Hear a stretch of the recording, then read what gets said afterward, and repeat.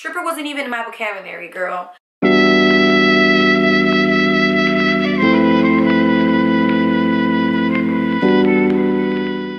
Hi guys, welcome back to my channel. It's your girl Jen. How you doing? What's going on? Ooh, can we just like pause for a moment and can we just acknowledge how amazing you guys have been towards me? Because I can't believe that, and I can't believe the number of subscribers. I'm like blown away. Like, but I just want to say thank you. I want to say I really appreciate you guys showing me unconditional love. It's what I wanted. Otherwise, I wouldn't have been posting on YouTube. You know, I wouldn't have posted a video at all. And it's crazy because I was going to give up on YouTube. I started YouTube in 2012 doing makeup videos, beauty tips and tricks or whatever, and it wasn't working out for me because I feel like I wasn't being real with you guys. But now that I'm being real, it's like we're all good. It's out in the air. It's out in the open. You guys accepted me. You guys love me, and I love you guys too. And I just want to say thank you. In honor of my 2,000 subscribers, I want to do a giveaway. I'm going to do 2 giveaways. I still have to organize it, so I will give you guys all of the details in my next video. I just came up with that. Idea, and I was just like, you know what? Like, I'm actually grateful for these people showing me love in such a short amount of time. I want to give back, so you know what? I'm gonna do a little giveaway. Nothing crazy, simple, you know, just because we're starting off, you know. Stay tuned. My next video, I will be announcing how to enter for my giveaway. So, moving on, because if not, this video would just be about me being thankful. So, today we're going to be doing a Q&A. I appreciate you guys for asking me questions and, you know, wanting to get to know me. So, I posted a small clip on my channel telling you guys to ask me whatever you guys wanted to ask me, because a lot of you guys was telling me how you guys wanted a Q&A or a get to know me. So I was like, you know what, that's actually a really good idea, because like I said, I don't want my channel to just be about the club. You know, there's so much more to me than just the club, you know. So make sure you grab your Pepsi, grab your water, whatever you want to drink. I prefer Pepsi because we're about to answer some questions. So here we go. First question is, what's your ethnicity? I'm half Puerto Rican and half Dominican, but I was born in the United States. I lived in Puerto Rico for a little bit, and I lived in Dominican for a little bit, so I guess like I was partially raised on both sides of the family, so I'm like 50-50 evenly. I know about both cultures. I know how to cook Puerto Rican food. I know how to cook Dominican food. I know how to, you know, like sometimes I have a Puerto Rican accent, sometimes I have a Dominican accent. It varies, but yes, I'm Puerto Rican and Dominican. Next question, how long have I been a stripper? I've been a stripper for 5 years, not counting this year, like 2019, because 2019 I took a year off from dancing, and I was doing other stuff on the side because I always put myself out there to like look for other little jobs in general. Like I always did promos, I bartend, I did bottle service, I did cocktail waitress. I worked for a catering company. I worked at Red Lobster. Like I always like still put myself out there to make other kind of money. So next question. My questions are, do you have a boyfriend? If so, how does he feel about dancing? Like, were you already a dancer when you met or after you were together? What's my zodiac sign? And how long did it take me to do pull tricks? Girl, that was like 1, 2, 3, 4, 5 questions. It's like, no. Yes, I do have a boyfriend. We've been together for 4 years. So knock on wood, because we need things to stay amazing between us.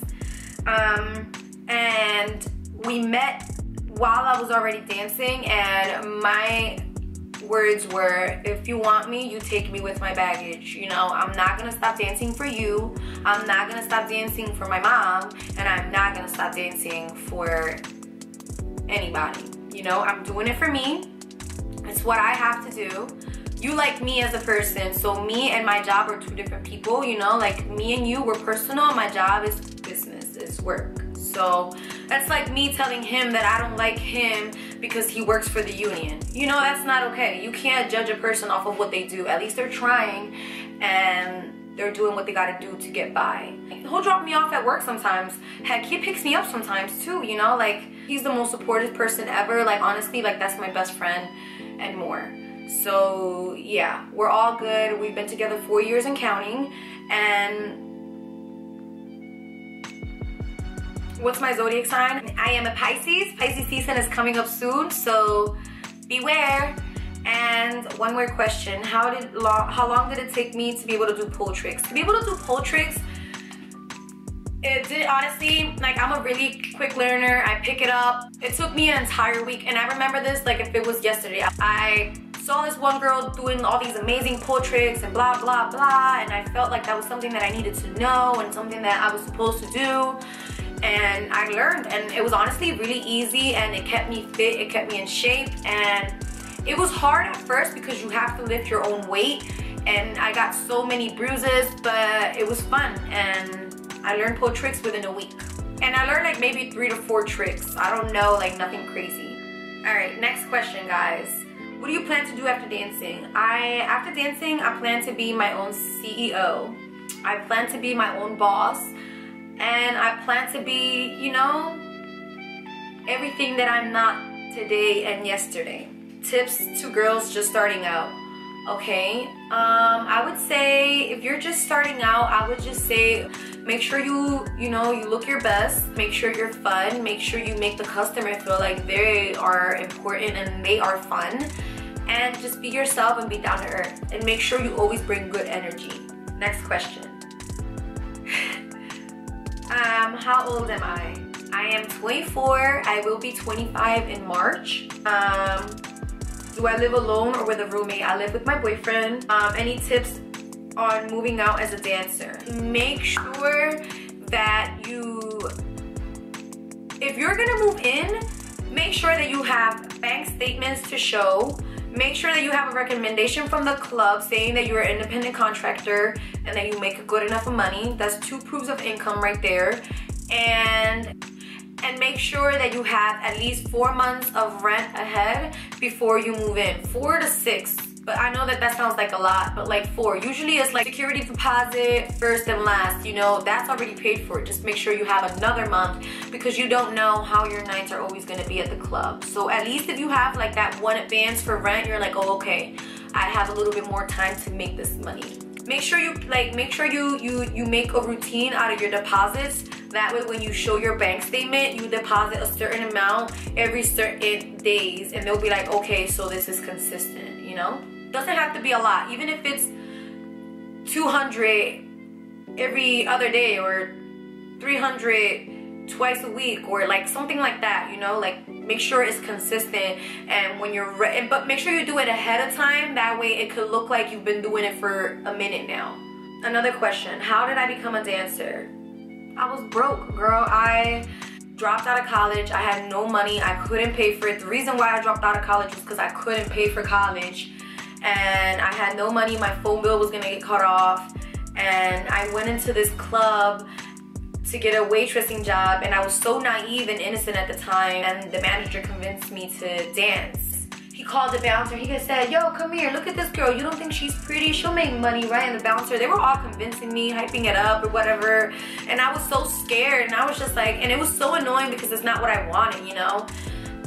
I really wanted to just be a cocktail waitress. I didn't think stripper wasn't even in my vocabulary, girl.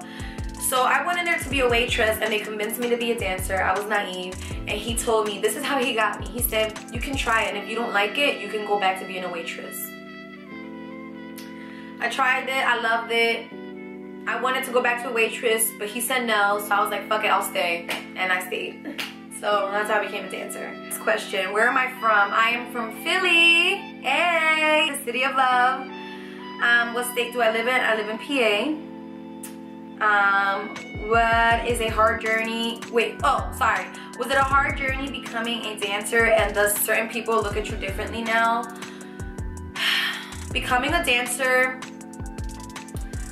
wasn't a hard journey. The hard journey was keeping up with it, you know, like becoming a dancer was like one of the best things that has like happened to me, while being one of the worst things that happened to me too. Like, you know, I want to say that I have my pros and cons, but do people look at me differently? Some do, some don't, you know. And to the people who look at me differently, all I have to say to that is,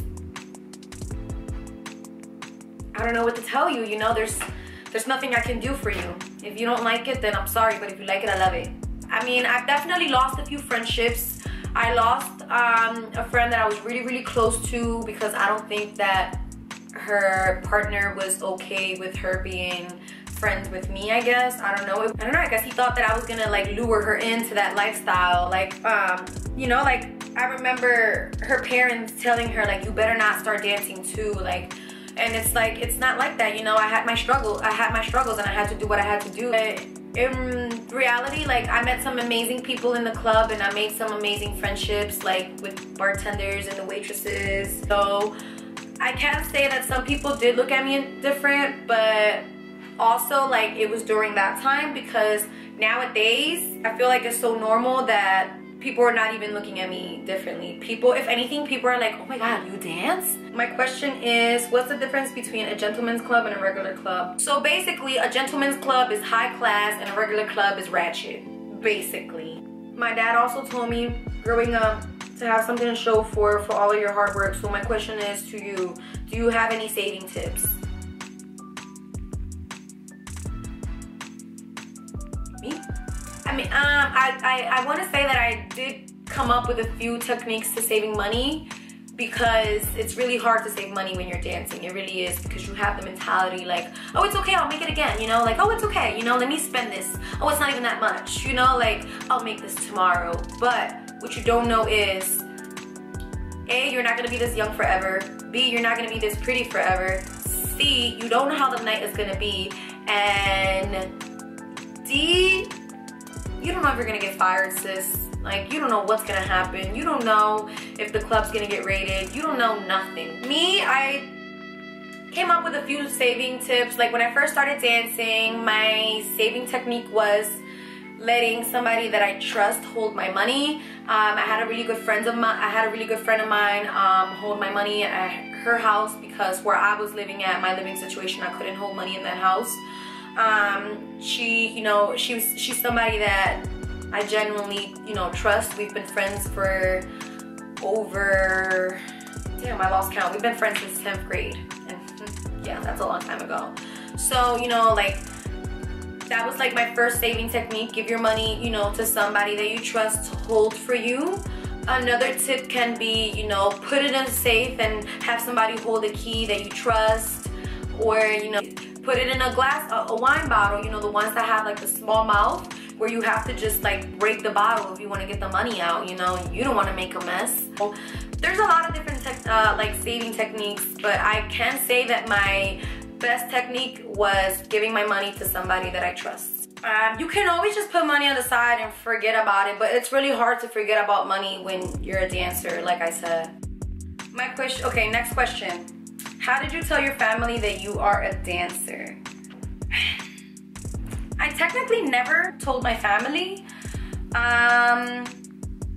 The reason why they found out was because, you know, where I'm from, Philly, and the club that I was dancing at, everybody knows each other. Somebody who knows my mom came in the club and told her that I was in there. My dad found out through my mom, obviously, because, you know, your mom is gonna tell your dad, or your dad is gonna tell your mom, or maybe she's not, but my mom told my dad. So that's how my parents found out. But my dad's side of the family doesn't know anything, which is my Dominican side of the family, and I mean, they're gonna find out after this video. They don't know for sure. They live in the Dominican Republic and they live in the middle of nowhere, so it's a little hard for them to find out, but maybe through other people they'll find out. And then my mom's side of the family, which is my Puerto Rican side, they've always been like very supportive about it. Maybe not at first, because, you know, it's really hard to take that in, like, oh my god, my little girl's dancing, or oh my god, my niece, or you know what I'm saying. But like, maybe at first it's really hard to process that, but later on they learn to love me either way, and they learn to support me. And If anything, my mom is like my #1 fan. She was like my first comment on my first YouTube video, and my aunt, she was my second comment. You know, they support me. How the heck do you maintain your body? Girl, I want to say is half genetically and half from dancing, maybe?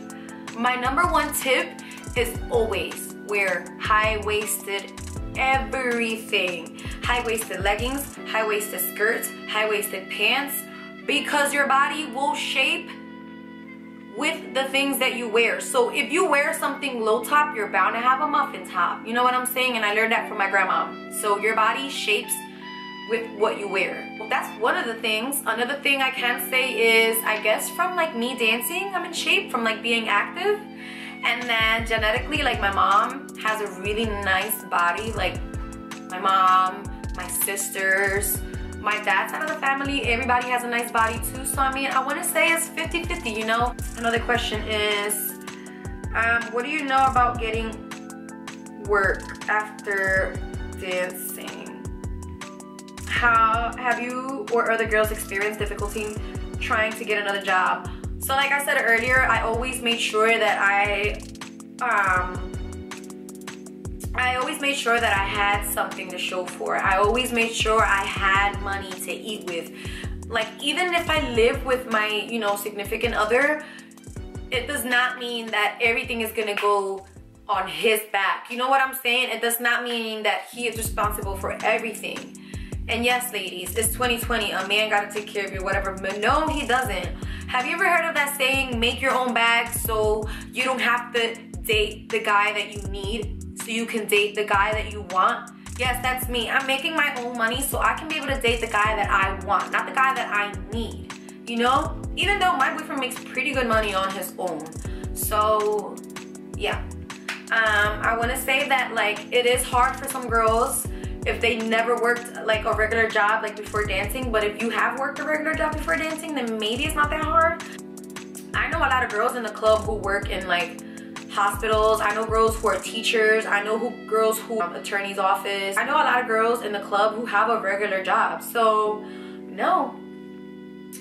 I've seen other strippers have money counter machine. Have a money counter machine. Have you ever thought about getting one? Yeah, I have thought about getting a money counter, but the reason why I haven't gotten a money counter is because, one, I enjoy counting the money, and two, I enjoy organizing my money. And I like to show that, like I said, I like to show the universe that I'm very grateful for my money. And I'm really big on like energies and vibrations, and I feel like the money feels my excitement and my gratefulness when I'm fixing my money. So that's me, that's my way of thinking, and maybe I will get a money counter in the future, but I don't need a money counter. I'm not that lazy. How do you keep yourself safe even though you're online saying you work? By not telling you guys where I work at. That's the only thing. I don't have to tell you where I work, what days do I work, what time do I work. You know what I'm saying? I'm not the type of girl who puts myself on Instagram as a stripper. I'm a regular ass person on Instagram. A lot of my like Instagram followers from nowadays don't even know that I dance. Like, people are just starting to find out again. Back in the day, like maybe 2014, 15, everybody found out because I got exposed. But after that, I guess it died down, and well, I let it die down. But I don't put myself out there, you know. Yeah, I'm making stripper vlogs, but I'm not saying that I'm about like that crazy, you know, giving me life shit, like pop off. No, I'm not. But I do have people who do look out for me. So yeah, I got people who are always looking out for me. At the start, were you ever worried when you were dancing with other girls that your money would get stolen? They could count it purposely or incorrectly. So yeah, actually I had this one time where this one girl, we were all getting dressed in the dressing room after work. It was a good night, everybody made money. I had my money bucket on top of the counter and I was getting dressed, and this girl literally came over, put her hand in my money bucket and put it in her money bucket. So I turned around, I put my hand in her money bucket and I took my money back. And another thing, your money, you have to know like specifically what you're getting back from every dance. You got to know what percentage you're taking, because if you don't pay attention to those things, then you're definitely gonna get played. And either way, I'm like very like attentive. Like I pay attention to my money. Like I don't leave a money bucket laying around anymore. Like I make sure I straighten my money out right away, put it away, put my lock one. You know what I'm saying? Like I always keep track of my money. I keep track of every dance. I have a receipt book that I bought at the dollar store, and I keep track of every penny that comes in and out. So not over here, baby. How do you manage your money if you have any plans later when you're older and can't strip like 65? Well, I mean, by the time I'm 65, I'm already gonna be a boss bitch, you know? Knock on wood. I'm definitely gonna have something to show for, because there's no way that I'm putting myself out there to end up with nothing. There's no way. That's what I believe in my head. I'm not doing this for nothing. I'm not doing this for free. I definitely have some money saved, you know, because I always think about that. I always know that I'm not gonna dance forever. How old were you when you became a stripper? Honestly, I was 18. It was like 2 weeks after my birthday. Did you ever tell your family you wanted to be a stripper, and were they supportive? No, I did not want to tell my family I wanted to be a stripper. Girl, I'm Puerto Rican and Dominican. They would literally kill me. Like, it's not something that I wanted to do. And it's so funny because one of my sisters always said that she was gonna be a stripper at night and a doctor during the day, and everybody thought that she was gonna be the one to be the stripper. But and then life lessons that I learned from work. I would say the number one lesson that I learned was money comes and goes, and you know, you really can't sweat the small things in life, because in reality there's just so much going on that we ignore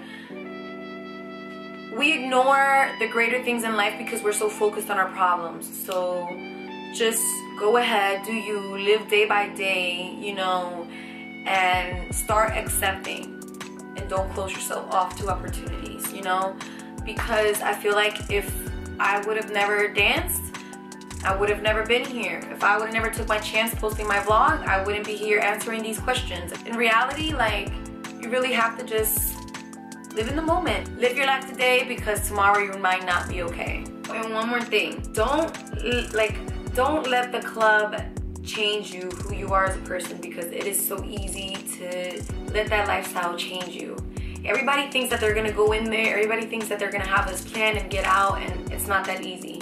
Once you're in there, some people get sucked in, some people stay in there forever, some people fall in love with the game, some people just lose themselves.